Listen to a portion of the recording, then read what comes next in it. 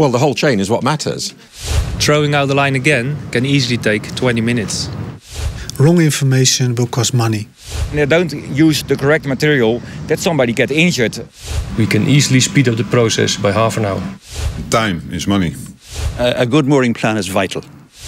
When you hear all that, you realise that things don't always go smoothly.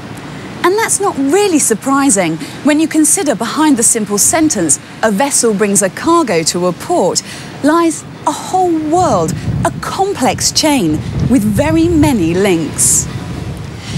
In the past, people in the port used to have a nautical background. If they didn't have this nautical background, they got it anyway, as there was sufficient time to swap experiences during visits on board.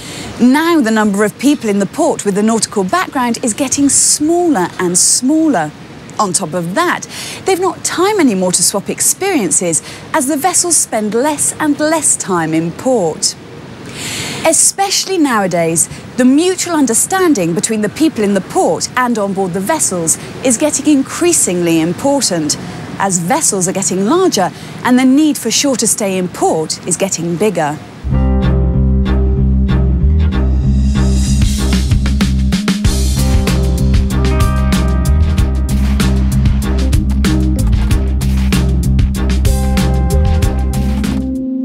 The system usually works well. The question is, can it be improved? Because it's usually the little things that go wrong. Each time a small detail, but add them all up. An example. This vessel has to wait for the pilot for an hour because the voyage planning was based on outdated information on the tidal windows of the port. When the port plan was adjusted for pilot, tugs, terminals, boatmen, etc. to the updated ETA, it turned out that the vessel had to berth on the port side instead of the starboard side, to a different manifold. All the deck preparations had to be redone. Another half hour.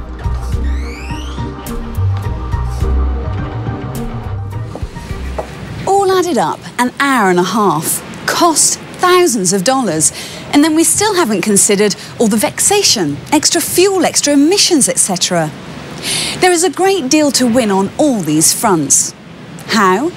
Well, by having a good look at all the links in the chain and how the connections can be strengthened.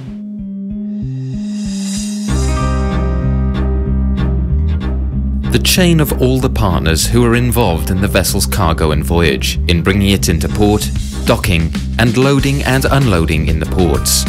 The aim of this film: awareness, better understanding, and best practices. The whole chain revolves around the vessel and the cargo to be transported.